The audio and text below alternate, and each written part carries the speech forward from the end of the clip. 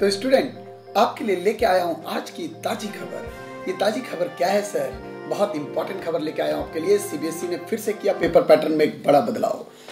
5 बड़े बदलाव, और ये 5 चेंजेज आपको अच्छे मार्क्स की तरफ भी ले जा सकते हैं और खराब मार्क्स की तरह डिसाइड आपको करना है। मुझे बताना है कि ये पैटर्न आपके लिए अच्छा किया गया है या अच्छा नहीं किया गया है। तो सबसे पहला बदलाव आपके लिए लेके आ रहा हूं, नंबर ऑफ क्वेश्चन कम कर दिए जाएंगे इस बार पेपर में। जो आप देख रहे थे, सभी पेपर में नंबर ऑफ क्वेश्चन बहुत ज्यादा होते थे।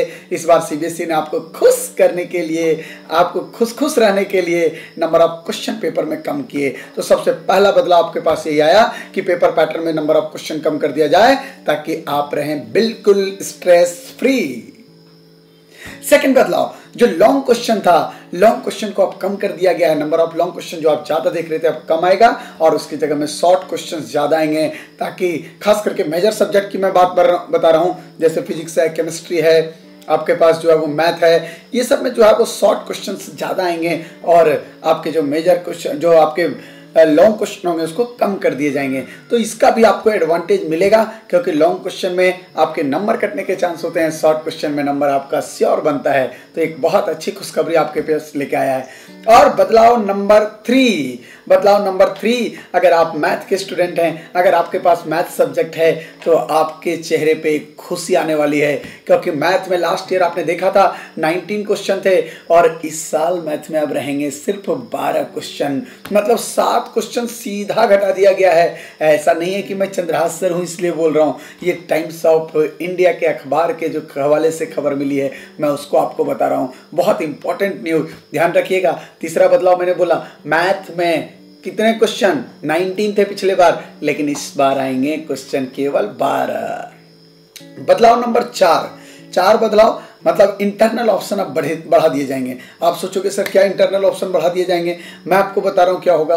पहले क्या होता था, जैसे क्वेश्चन नंबर आप 3 करते थे तो 3 का क्वेश्चन होता था, फिर और होता था और के नीचे उसी क्वेश्चन को करना होता था उसके बदले में। अब ऐसा कोई भी बात नहीं है। टोटल आपको 14 क्वेश्चन होंगे, उस 14 में कोई भी 10 क्वेश्चन आपको करना है। कोई भी ऐसा नहीं कि इसका और करना है और इसी का और करना है। ये सारे माथे में टेंशन खत्म कर दिया गया, आपके लिए थोड़ा पेपर आसान कर दिया गया। तो इंटरनल चॉइस आपके बढ़ा दिए गए। और आपके पास लेके आ रहा हूं बहुत इंपॉर्टेंट ब्रेकिंग न्यूज कि एक बार जो है आप पहली बार आपको ऐसा देखने को मिलेगा, सीबीएसई बोर्ड में भी 5वां चेंज जो दिखेगा कि first time fill in the blanks के क्वेश्चन दिखाई देंगे, चाहे वो 10th हो चाहे वो 12th हो, दोनों बोर्ड के लिए बता रहा हूं मैं। First time fill in the blanks, first time आपको दिखाई देगा ट्रू एंड फॉल्स। बहुत सालों पहले आता था ये सब ऑप्शन, ये दोबारा पैटर्न आपके पास बहुत बेहतरीन पैटर्न आ रहा है। आपके पास फिल इन द ब्लैंक्स होगा, आपके पास 1 वर्ड का आंसर लिखने का होगा, बिल्कुल 1 वर्ड का आंसर। आपको कोई रिएक्शन दे देगा, बोलेगा कौन सा है, नेम बताओ इसका। 1 वर्ड का आंसर लिखने को, ऐसा क्वेश्चन पहली बार आपको देखने को मिलेगा सीबीएसई के पैटर्न में। और छठा बदलाव जो आपके पास दिखेगा, बहुत बड़ा बदलाव आपके पास जो दिखने जा रहा है, वो दिखने जा रहा है कि नंबर ऑफ ऑब्जेक्टिव क्वेश्चन जो है कम से कम 25% तो ऑब्जेक्टिव होंगे ही होंगे, लेकिन ये जरूरी नहीं है कि केवल हर सब्जेक्ट में 25% हो।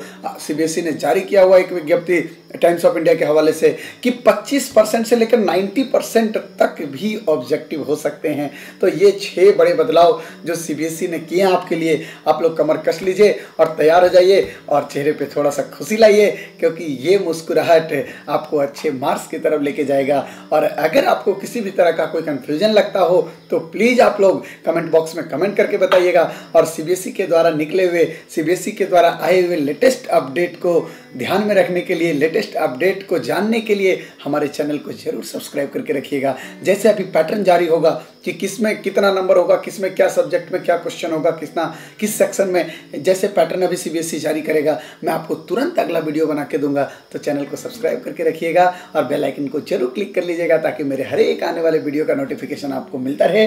Thank you so much for watching my this video.